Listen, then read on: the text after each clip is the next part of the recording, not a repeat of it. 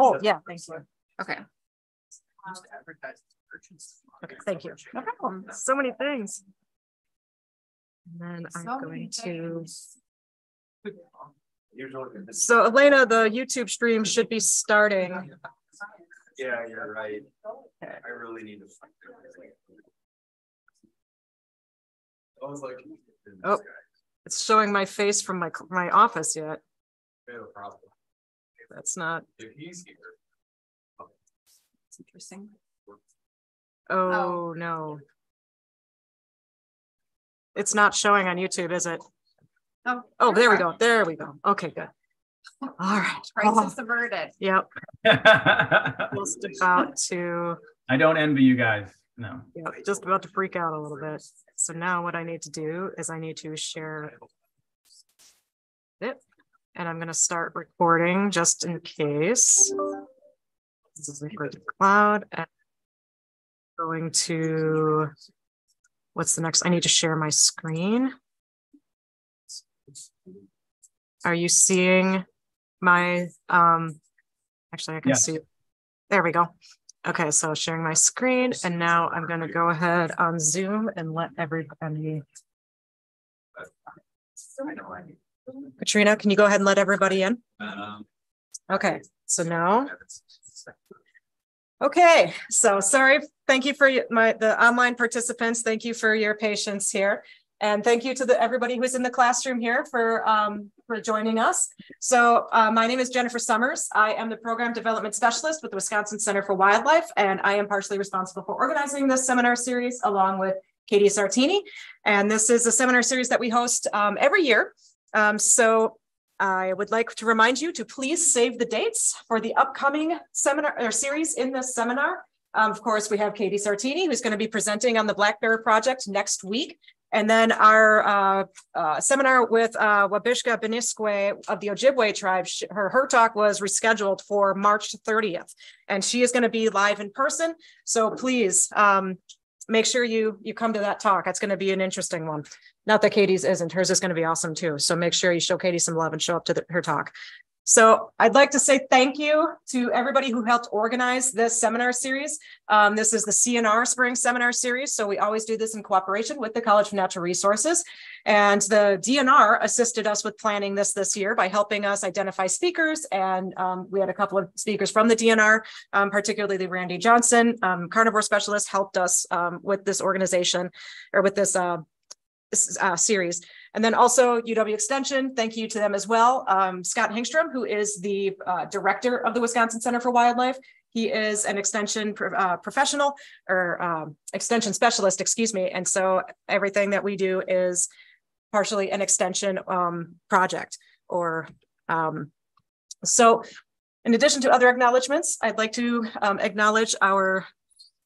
go through this acknowledgement as well. We recognize the University of Wisconsin-Stevens Point occupies lands of the Ho-Chunk and Menominee people. Please take a moment to acknowledge and honor the ancestral Ho-Chunk and Menominee land and sacred land of all Indigenous peoples. And with that, Katie is going to introduce our speaker. Okay, today we have with us Dave Telesco. Dave earned a Bachelor of Science degree in Forestry and Wildlife Resources in 1996 from Virginia Tech and a Master of Science degree in Wildlife Science in 2003 from the University of Tennessee.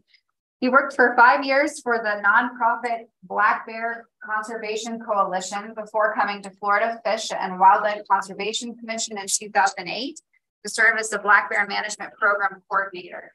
Davis served as one of 2 assistant leaders of the Imperiled Species Management Section, which includes black bears, panthers, manatees, and sea turtles since 2023, which I have to say, Dave, that sounds like a pretty diverse job title, right? Yeah, it is. Yeah, that sounds like something we'll have to talk about later, I think. All right, Dave has over 20 years of experience in research and management of black bears with a focus on how to mitigate human-bear conflicts. So if we're thinking about how this fits in with our seminar overall, we specifically asked Dave to come talk about the BearWise program here because I think that it's not a good idea to talk about bears in general, unless you are also talking about how we live with bears. And I cannot think of a better program to talk about that with than to talk about that as it relates to BearWise. So Dave, thank you very much for sharing your time with us. Absolutely. Glad to do it. All right. And then, so welcome our speaker, and you're welcome to go ahead and start sharing your screen. Dave? All right, let me do that. Turn the volume up a bit here. Make this just be, Like make this go on. oh, there, let's just do, if we just do that. There you go. And it's just done, there we go. All right, are we all set? Are you seeing a big old bear? We are seeing a big old bear. Indeed. Okay, good, good. All right. So thank you very much for inviting me. I'm always happy to talk about bears and very excited to talk about BearWise. So as she said, I was the bear management program coordinator for Florida Fish and Wildlife for 14 years, and I just became the assistant section leader. So I'm really pleased to talk to you about my experiences there and basically bears in Florida and how BearWise fits into that big picture. So I want to start out with what we call the leaning jay, and it's basically applies to any wildlife species in North America where you start out with a whole bunch of animals and then you work through time and see how they were managed or not managed to see where you are on this curve. So we start out, when there were, European settlement, we think maybe we had over 11,000 bears in Florida in the 1500s. So this is the abundant phase in the J curve. And so we have little or no management happening. And this is pretty standard across North America. And in this case, not only was the species itself overexploited, the habitat was too. It was, wow, there's endless forests, there's endless animals. Let's take advantage of those. So there was no management whatsoever. So then that moves you through into the rare and the recovery management phase of the J curve. So in the 70s, the agency responsible for wildlife here said, look, we're in trouble. We think maybe you only have 500 bears left in the state. So they listed it as a state threatened species, not federally threatened under the Endangered Species Act, but a state threatened species in 1974. And what that triggered was a bunch of research and a bunch of funding to try to figure out what is it that's going to make this species come back. And one of the things was protections. So let's protect the habitat, let's protect the species, let's see what else they need to survive and thrive. And so they did bounce back. So what we're looking at here is in the late 90s, early 2000s, we're seeing a big rebound. But when you come out of recovery management, you have to go into this phase called conflict management, because now you go from in the 70s with only 500 bears. Now you've got 2,500 bears in 2002. So people have been living in these areas near bears, but have no idea what they're supposed to do to avoid conflicts with them. And a lot of them, frankly, are like, why should I have to change how I am? I've lived here for 30 years. So it's really a challenge that again, every species kind of goes through. It's a little more severe with some species than others.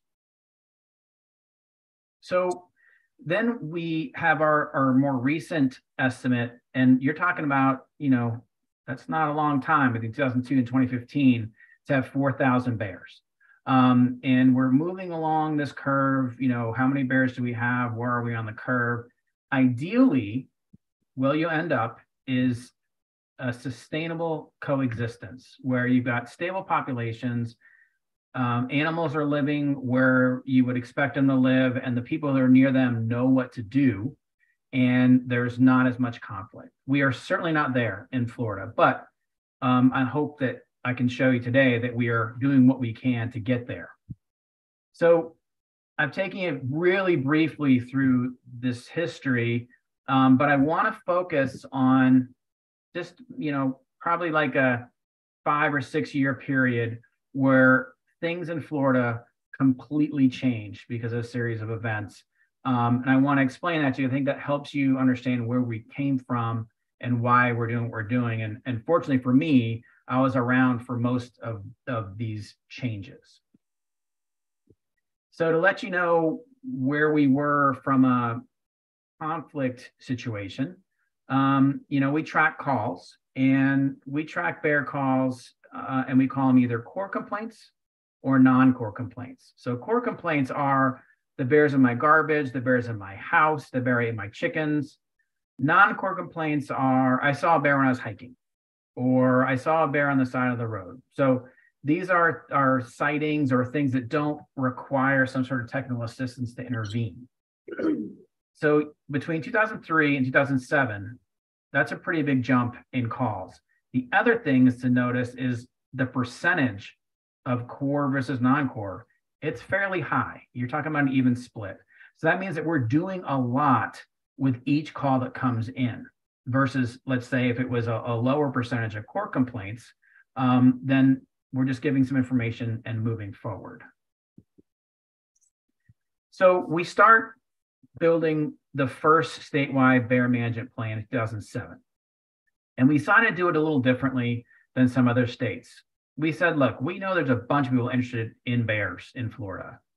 Let's create a group so that they can have input on what this management plan looks like.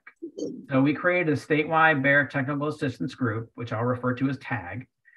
And it's 38 organizations that are representing Fish and Wildlife Service, Forest Service, but they're also representing nonprofits.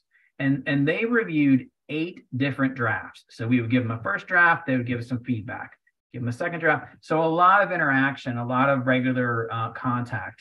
So who were these people? So you're talking about sister agencies like Florida Department of Environmental Protection, Florida Forest Service, but then you're also talking about federal. So Eglin Air Force Base, U.S. Forest Service, Florida Department of Transportation, University of Florida. So a bunch of partner agencies, then a lot of nonprofits. And you're talking about couldn't be any different than each other in some cases. So while we had the Central Florida Bear Association, we also had Humane Society of the United States. And believe it or not, we had them sometimes physically sitting down together to meet with us, which was interesting. We also had businesses. In some cases, these businesses were interested in bears because what we did in our bear management plan might impact population of, where people are allowed to be. So maybe they comment on development, or maybe like in the case of Waste Pro, they're going to be interested because, bears like garbage. So, several different businesses were involved as well. So in the midst of us doing this management plan, the agency decided to review all 64 state listed species in 2010. So we'd already been 3 years into this process. And what the agency said is, look, different species got on this state listed list with different criteria. Let's make all of them go through the same universally accepted criteria. So we use the IUCN Red List criteria, which is internationally known. And one of the things we said was, look, if you're going to delist, if you're going to take it off that list, it has to have a management plan, which makes sense. You don't want to take something off of a threatened species list with no plan to make sure it won't go back on. So in 2011, biological status review of the bear said, hey, it's not at risk. So we have to change the management plan a little bit to fit this new thing. So I refer to 2012 as the year of the bear, okay? Because our bear management plan was approved after 5 years of working on it. We passed the bear conservation rule and the bear was delisted. So this is a big deal. So the bear conservation rule, again, it was put in place in 2012, and then we amended it in 2015. But what it said was the bear is a protected species. If we did not do this, the bear would fall into this weird amorphous area. It's not a game species, but it's not a threatened species. It's just wildlife. And so we wanted to elevate it a little bit more. So it's a protected species. In 2015, we added the depredation permit in situations where we could not resolve the issue and the bear was defeating, say, electric fencing or something like that. But the other thing we did was we wanted to make sure that one of the things that we say is we really want people to scare bears.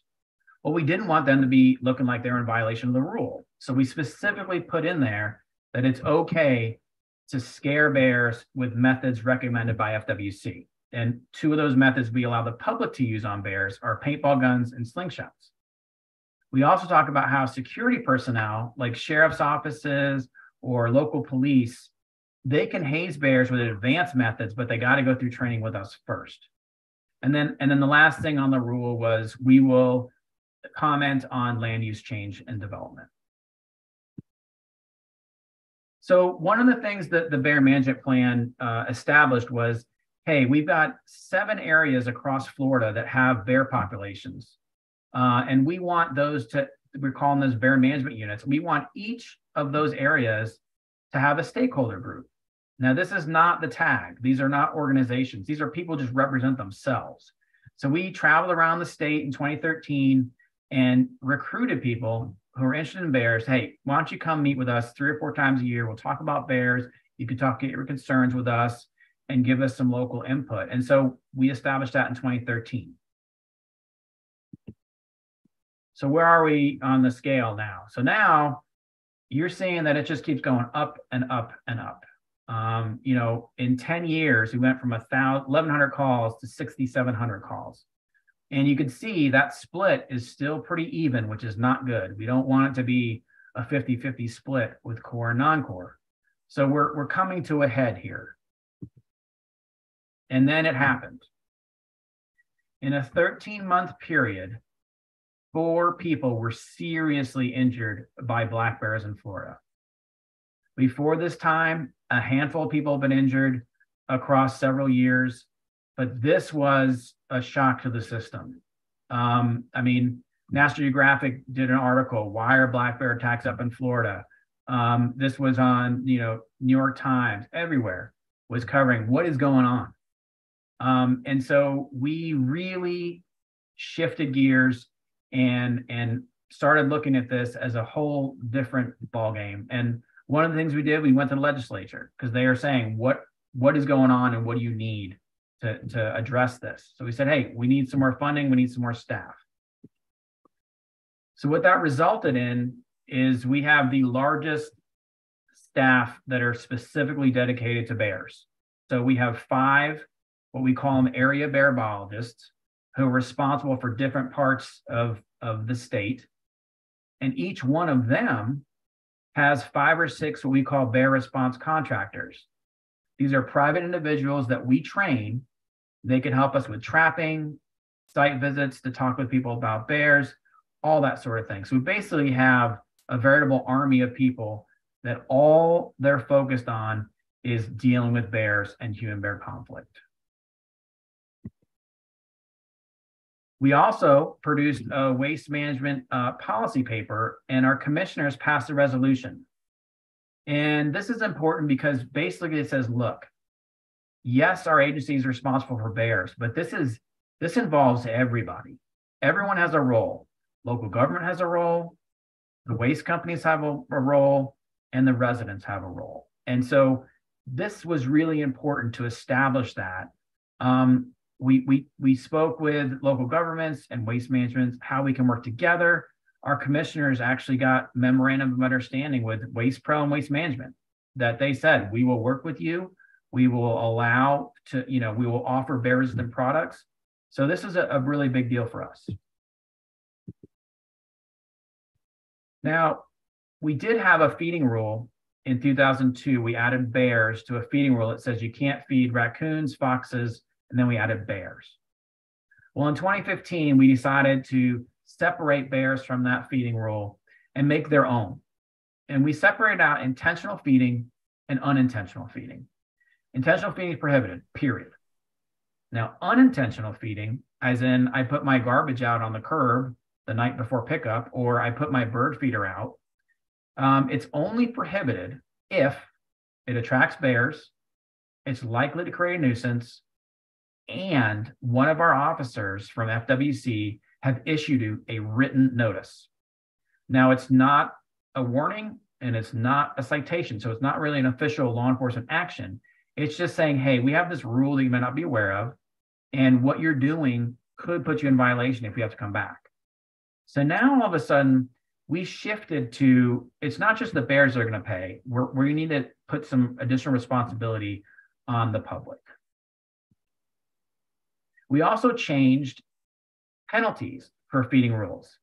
The animals that you see in these pictures, we have a specific rule that says you can't feed them. And I wish I could tell you we did not have free-ranging monkeys, but we do. Just saying. So before the change, any offense for feeding was going to be a second-degree criminal misdemeanor. Well, you can imagine that a judge is not going to be super happy about giving, somebody who just put their trash out the night before pickup a criminal record. So we said, okay, let's back it up. That first offense, that's going to be just a $100 fine. There's not going to be any criminal penalty level. And that way, if someone does continue to be a problem and not comply, they've built a pattern. They've got a notice of non-compliance. Then they got this first civil offense. So it kind of builds a history for a reason why a judge may say, yeah, you're going to get that citation. And then for bears, alligators, and crocodiles, we wanted to ramp it up and say, look, if you feed these animals, you are creating a public safety risk. And fortunately, there's only one entity that got a third offense, and we dealt with them. To my knowledge, we've never had a fourth, so that's good. The other thing we did was we changed our approach to bears. We had some habituated bears that would spend all their time in the neighborhoods, and we went in and put them down. So just to give you a frame of reference, we killed 103 bears in 2015. Previous 5-year average was 26. So I lost staff, I'll be honest. They were not comfortable with that policy, but I understood why we needed to do it. And in a lot of these cases, there was no question that these bears had just developed a relationship with people that was not safe. So the other thing that we did was reopened regulated hunting. The last regulated hunting season we had was in '94. And what we did was we developed a quota hunt. So if you reached that certain number of bears, the hunt was shut down. Hunters had to call every day to see if the quota was met. And if it was met, they couldn't hunt the next day. We didn't allow dogs. Bait, if you're going to hunt in an area that has bait for deer, number one, that bait has to be non-processed. So it has to be just straight corn or straight peanuts or something like that. And the hunter and the bear would need to be over 100 yards away from that bait. So basically, you're not allowed to use dogs, you're not allowed to use bait. The idea was we wanted to slow the growth rate of our population. We don't want to reduce the population. We want to slow the annual population growth rate. So what would that take? So the idea is if you want to stabilize the population, you want removals to offset additions. And it's not just deaths offset births, because a lot of those births don't result in an animal entering the population as an adult. So it's really deaths offset recruitment. And so our population, the demographics of our population would require 20% annual mortality to have a stable population that's not growing. So what you'd have to do is look at what do we know about how many bears are dying from being hit by cars, or we're killing for conflict, or illegal kill. You take that number and then you figure out, okay, how close is that to 20%? What's ever left, that's what's left for hunters. So the hypothetical example I have here is say you have 1,000 bears, 20% would be 200 bears need to leave the population because we know bears are coming into the population, so there'll be no growth. Well, if 100 bears we know are hit by cars or we remove, that leaves 100 bears for hunters to take. So that was the idea there. So of the 7 bear populations we have, we only opened 4. There's the 4 largest that we knew the most about, we felt most comfortable. So for example, the East Panhandle, over 1,000 bears. If it was 20%, that's 212 bears. We knew that non-hunting mortality was 80. And during the hunt, 114 animals were taken. So that's 194 animals. It's over the 20%, but it's not over to the point where we were concerned. And you could see that of the 4, 2 of them actually were able to slow or prevent population growth. The other 2 we were not. So we wanted to get, 320 animals, and we got 304 during the hunt. So what were the positives and what were the negatives of our hunt? So 2 of the 4 didn't grow. That's successful. We had full control over the hunt, and that was good because the hunt was supposed to go for a week and we ended it in 2 days. Minimal enforcement. People followed the rules. We did not have much of violations. Well, what needed improvement? That quota that we put on the hunters put a lot of pressure on them to harvest in case they couldn't hunt the next day. So they weren't very selective. If they saw a bear, they took it. And so, that was not a good experience for them. And it caused all these bears to be harvested in 2 days. The public was not ready for that. And our messaging to the public was drowned out. We could not communicate why hunting is important, why it's actually good for the population. And so the message was lost. So in 2016, we did not continue the hunt. And in 2017, our commissioners asked us, hey, your 2012 plan doesn't talk about hunting at all. I want you to update that 2012 plan to include what measures are available to manage populations. So we included regulated hunting. We included, sterility or drugs that you could immunocompromise them, sharpshooters, habitat management, all different ways you might be able to impact a population. In addition to obviously updating all the data from 2012 to 2019. So in 2019, the commissioners approved the management plan and they said, hey, hunting is an important tool. We are not asking for it right now, but at some point we might. So that is where hunting has been left in Florida. So this is where we are in Florida today.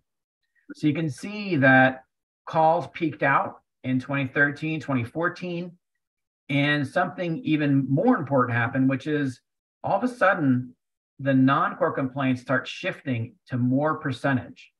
And we feel like a lot of the things that we are doing are the reason for that. We know that 1,000 people move to Florida every day. So we're not going to be able to control volume of calls, but if we can institute some things to make sure that the folks who need help are getting it, and we can maybe prevent some conflicts, that's an accomplishment. So that's why, yes, I see that we've got thousands of calls, but a lot of them are not the core complaints. So before I get into what we've been doing, I want to show you where the bears are. So normally you see a range map. It's like, there's where the animals are, here's where they're not. Well, bears have been everywhere at some point in Florida. And so the dark brown is frequent. We would frequently expect you to see them. And then the lighter brown is common. So you combine those two, and basically bears are in 50% of their historic range. That's pretty impressive with a state that's got 21.5 million people. We have over 4,000 bears. You can see they're not equally distributed throughout the state. And based on our growth models, we probably have 7,500 at this time. The 4,000 numbers from 2015. So some of the common things we see here, I'm sure you guys see at other places. Bears like to get into all sorts of things. Now, most people are not foolish enough to feed them by hand, but some people do. Grills, pet food left out overnight, bird seed, wildlife feeders, and then garbage. Those are our big ones. So when you look at all of our calls over time, the good news is, even though calls have been increasing, the most serious calls are still a very small percentage. 1% public safety incident, 1% in structure, 3% bear animal encounter. And look at that big chunk, 29% specifically say bears are in our garbage. Another 40% are saying the bears in my yard, the bears in the area, or the bears up a tree. So really, 69% of this pie we can control, because we can control how much food is on the landscape from us that are encouraging bears to be there. And of the over 5,000 calls we get each year, 75% start and finish on the phone. 23%, we're not sure because what they're telling us doesn't line up. We want to go out and talk to them. Only 2% result in a trapping effort. And this is where BearWise comes in. So we have a growing bear population, we have a growing human population. So do most other states. And so as part of the Southeastern Association of Fish and Wildlife Agencies, there's 15 states. We got together and said, look, we're saying a lot of the same things. It'd be really nice if what I say in Florida is the same thing as what you say in Tennessee, because they're going to come vacation here. Let's just have some consistent messaging. That sounds simple, but to get 15 state biologists to agree took 6 years. So 6 years later, we were able to launch this website that the main focus, it helps people live responsibly with black bears. That's it. And it's a bunch of state biologists paired with some communication specialists who know how to communicate this stuff better than us. And so, started with 15 states. In 2022, it became its own nonprofit under the Association of Fish and Wildlife Agencies. And I'm pleased to report that we have 37 member states right now. So really, when you see that paw print, what we're saying is what 37 states are saying. And that's a miracle, that we can all say the same thing and have the same messaging. So again, why is this so important? Why become part of this group? Consistency in messaging. Whether I live in North Carolina and I vacation in Colorado, I'm going to see the same messaging over and over. I'm going to see the same graphics representing that message. And the other thing too is it's hierarchical. So we all had to agree on these 3 or 5 words, which was really hard, believe it or not. Never feed or approach bears. Okay, well, that's good. Then you click on that, and there's a couple of sentences that we all agreed on. And then you keep reading, and there's more and more information. And so you have that opportunity to just have a brief touch of it. And maybe of the 6 BearWise basics, only 1 is interesting to you.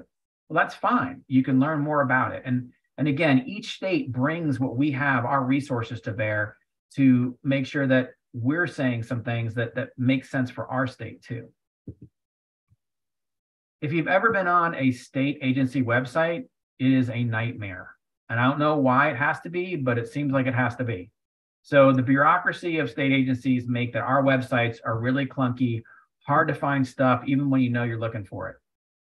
BearWise is not. This website is easy to navigate. And not only that, gorgeous pictures of bears, great use of graphics, just all in all, a good experience and inviting for people to try to find more information.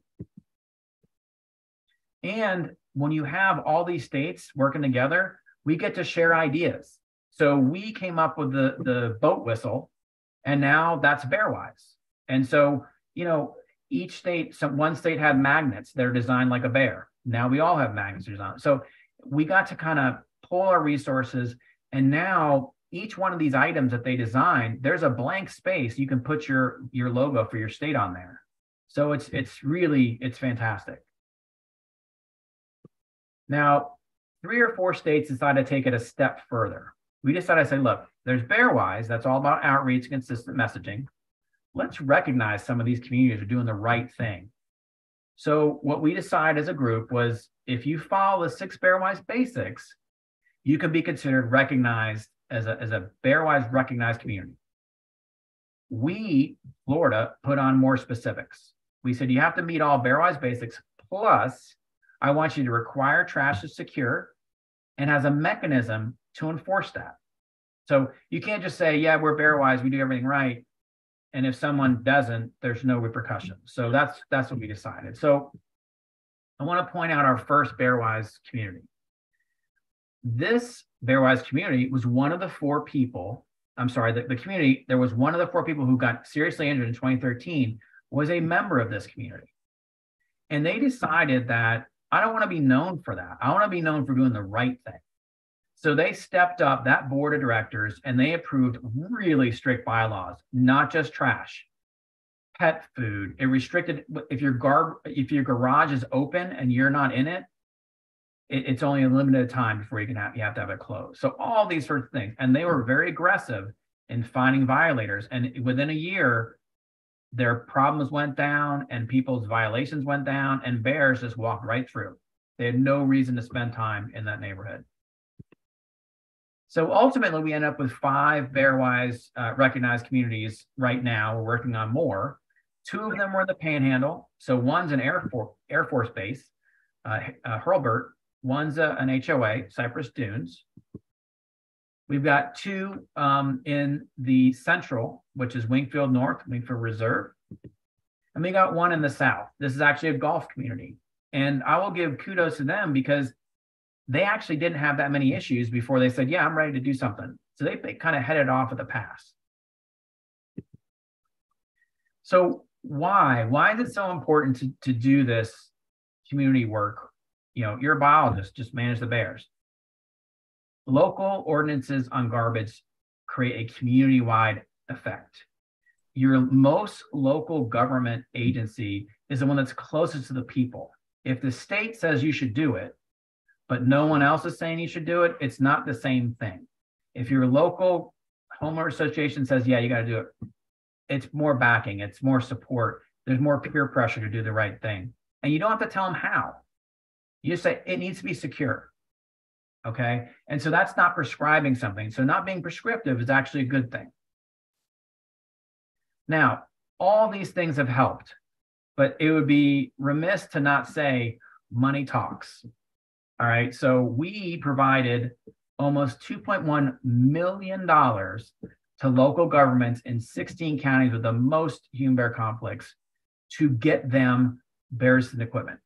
Either it was cans or hardware that you can add to a regular trash can and make it more bear resistant.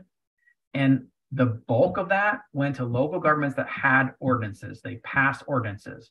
So 5 counties, 3 cities, and multiple homeowner associations passed ordinances, got funding. There's no question in my mind that we were able to incentivize this. The other thing is that every dollar that we got from the hunting permits went into this program.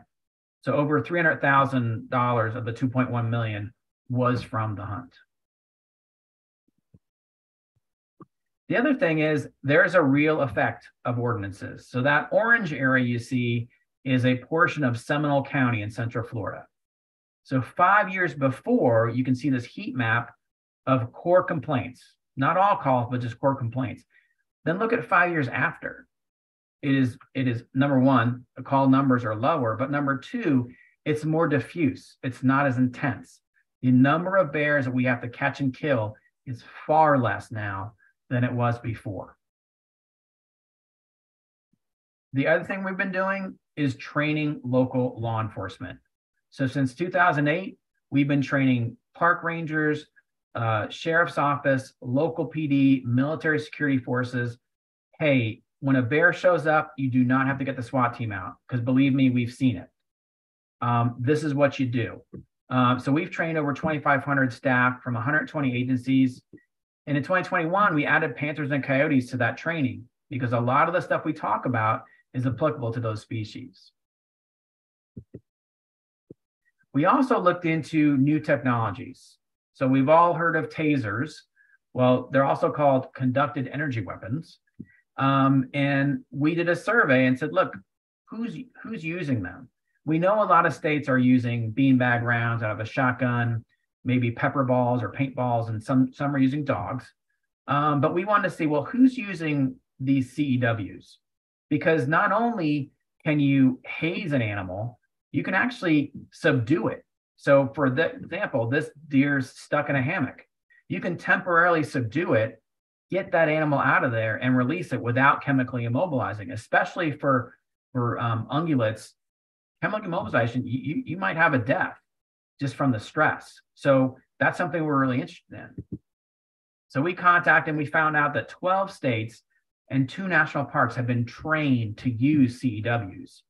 But right now, only 7 states and 1 national park use it. Shocking to me was 71%, it's only the biologists. Their law enforcement don't use them. 30% both, and then 14% it's only law enforcement. And then 86% don't just use it on bears, they use it on other species as well. And at that time, over 500 bears have been treated successfully with CEWs. So we decided to train our staff. So our biologists got trained by our law enforcement how to use standard use of the CEW. Then we reached out to other states. And Colorado Parks and Wildlife agreed to lead a training with us with case studies from Great Smoky Mountains National Park in Virginia. So we did that virtual training with our biologists and law enforcement instructors, and 10 other states participated. The idea is, just like BearWise, we don't have to recreate the wheel. Let's come together, let's learn together. So with all that, what's going on in Florida? Unfortunately, since 2006, on average, 2 people are going to come in contact with bears each year. What we've seen is, yes, it's possible that this has happened before 2006, but it's not been documented. Most of these are happening in Central Florida, north of Orlando. Of the 36, half are female with young. But when you shrink that down to what about the species you knew the sex of, 90% female with young. And that's what we're seeing. It's the females are being defensive, and they're one swipe, one scratch, one bite. They're defending their young. 61% involve dogs. We know dogs escalate the situation. Half do involve moderate to serious injuries. They have to go to the hospital. And then half are intentionally interacting with a bear. Now, most of them are not intentionally getting hurt. They're hand feeding a bear rotisserie chicken, and the bear spooks and swats them. Or the bear's going after their hog, so they hit the bear with a pole, and the bear turns around and hits them. Why so many in Central Florida? Well, we got a lot of bears. Last count was 1,200, and that's our highest density. So 1 bear for 3 square miles, and there's almost 8 million people right around where they are. So it's really, honestly, not a surprise. There's just a lot more opportunities for something to happen. Now, given our experiences, we do wildlife response training. So we call it an incident. We don't call it an attack. And we had our first training at the Eastern Black Bear Workshop. And then we invited Montana and some other folks from out west to come down and train us. How do you guys respond to conflicts? And then we started conducting our own trainings based on Florida-specific situations like alligators, which most people don't have. So we've been doing that every other year since April 2016. The trainings include classroom exercises, but also we take them in the field and we mock up a scene. We see if they can figure it out. We have actors who they interview and see if they can mislead them. So it's a real, multiple day intensive process. And since we've had so many incidences, we've been able to help out other states that fortunately for them, they've not had that many. So in North Carolina, we went out and we're co-instructed their incident response training. In Louisiana, we led their training. And then this May, we'll be going to South Carolina and Georgia to help them out with their trainings too. So with that, I'd be happy to take questions.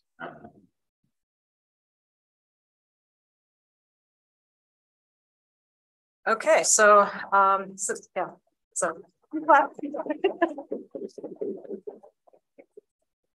So for those of you that are joining us via Zoom or YouTube, you can put your questions in the chat, but we're going to prioritize questions from people in the classroom because we're going to have to leave this classroom in about 10 minutes. So, so questions? Oh.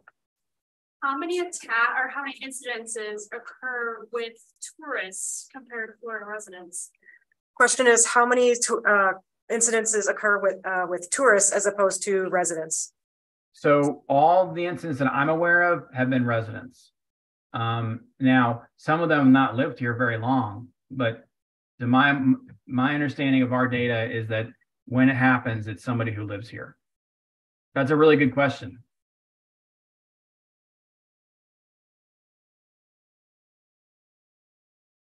Anything else? Katie's got a question. I just want to make sure I understood. I actually feel like as I was asking questions in my head, like the next slide, you would Like you just kept answering everything. I just want to make sure I understand. You had, was it just the one hunt? It's not an annual bear hunt. Is that correct? You had one hunt and it wasn't received very well, and you haven't been able to institute that again. That's correct. At this time, it sounds like that's not on the table.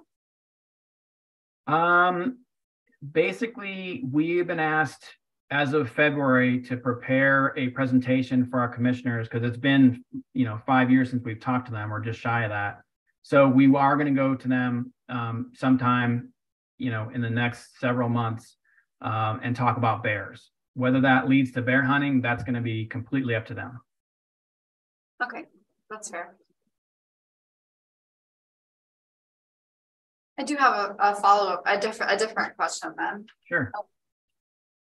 Go ahead. Okay. One of my favorite things about Florida is actually your feeding laws, your intentional and unintentional feeding laws. I'm from North Carolina, and I wish that other states would just have legitimate feeding laws the way that you all do. But I'm wondering, how much of your success do you think you would attribute to the BearWise program itself compared to the feeding laws that you have in Florida? It's funny because I've been asked different questions about, like, what about this piece? What about that piece? And because we threw everything in the kitchen sink at this, I really can't tease it out. I will say this though, that having BearWise and having so many states behind it, and when you talk to people, you remind them this is what we're all in a unified message. I feel like that brings more clout. And I feel like, we all been saying a lot of the same things, but not exactly the same. And maybe sometimes Florida didn't say that, but North Carolina did. Saying the same thing, I think, does help a lot. We really, really focus on education outreach. We feel like that's the primary source of how to inform people. And sure, some people will know better and they don't do it, but a lot of people just don't know. I mean, when you come to Florida, you probably expect sharks and alligators. You don't expect bears. So you have to start way back with, yes, we actually have bears. Then you have to say, and this is how you avoid conflict. So, that's a major focus, but I really couldn't tell, because we didn't, if we were good scientists, we would just pick one thing and go for 5 years and work on that. And then say, okay, how'd that work? And then pick another thing. But we really threw absolutely everything you can think of that other states were doing. And we just said, we need to do everything we can to reduce safety risk in Florida. It's impressive. Yeah. You had a question, Chris? First, when I come to Florida, I expect Argentine cajun lizards, but good call. Yeah, tasty. But my mom lives in the Villages, which is in Central Florida. And one of the things that I heard from you was hazing bears with paintball guns, and I just had like this really frightening image of my mom's like paintball club just going out and hunting bears. So is that like an effect? Is that still in play? Is that something that is trained? Like I imagine just citizens aren't out there paintballing bears. Yes, we actually encourage citizens to do it. So, my mom's and honestly, the imagery that you're describing, I'm picturing someone in a golf cart with a paintball gun. And yeah. So, and let me explain where I'm coming from, because it's interesting. When we first proposed this, the humane interests were very, very concerned that that's gonna be like a new sport. And what I told them was, look, I'd be actually happy if it was a new sport, because the more bears are afraid of people, the less we're going to have problems. Not only safety for people, but safety for bears. I hate putting bears down, but we put bears down every single year. If those bears were afraid of people, they wouldn't happen. So we absolutely encourage people to use paintball guns and slingshots. Private citizens, on black bears. You open carry paintball guns in Florida? I have no comment on any of that.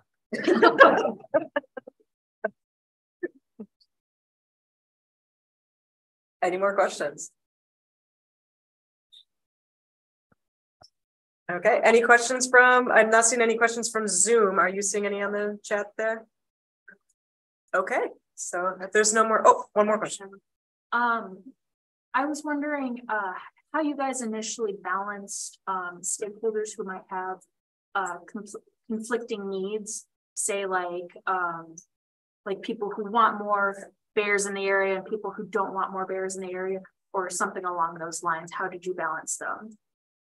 And it may be hard to believe, but having more stakeholder involvement, I feel, meant that they had to interact with each other and listen to each other.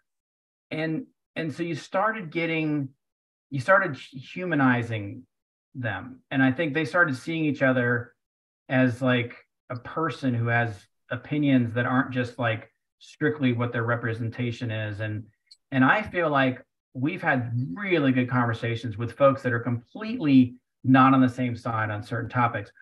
But what we're able to do is say, you guys all you're interested in having bears in Florida, right? Yes. And yeah, it diverges after that. But shockingly, the more time they spend together and the more time they hear each other talk and have questions, I'm not saying that they're going to hang out, after the meeting, but there is, I feel like we've built understanding and a level of trust with the agency and a little bit with each other about, like, hey, I see where you're coming from. I don't agree with it, but I kind of get it. And so I think that's why there's a little willingness to give a little bit. Certainly there's certain things that they're just not going to agree on, but they're a lot closer than you would think. Like most people are, geez, we have too much development, and they're gonna agree on that, even though they won't agree on other things. Or, geez, I wish we had more conservation lands. So they start finding that there's a lot of things they agree on just because we're bringing them together a couple of times a year and talking together. And we used to meet in person. During COVID, we changed it all to virtual, and then we've just kept it virtual because we actually have more people who are able to participate instead of driving, 3 hours to get to a 1 hour meeting. So, but again, I think that just that sense of community has really helped people maybe listen a little bit more than they would have. Good question. Yeah, that was another thing. I feel like, Dave, the more I listened, the more I learned about what you're doing in Florida, the more legitimately impressed I was, especially with the stakeholder input piece as well.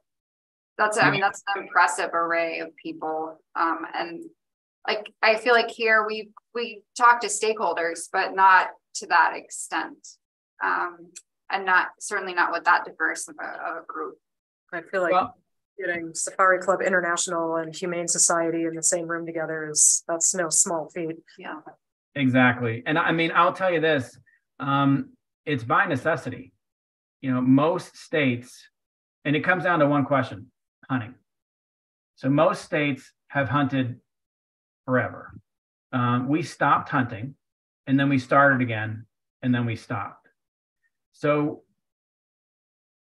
if we want to talk about bears and how we manage them into the future, we have got to sit down with every single person who has an interest in it and walk through how we do that. And so it's by necessity. I mean, I'm glad we do it because I feel like there's a lot of value to it. I know some of my counterparts are like, are you crazy? Why would you want to? It works. It works because we hear from them. And again, we've been meeting with the tag since 2007. Even though the management plan was done, we kept meeting with them. And then we started meeting with them when we updated the management plan.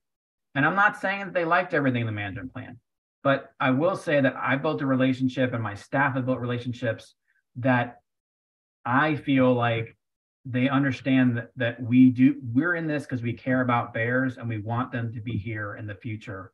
And I don't think they doubt that. Whereas if you're not part of the table, you're not there, it's easy to just dehumanize and say, the state just does this. And it's like, well, no, I know who that person is. You know, I've met with them.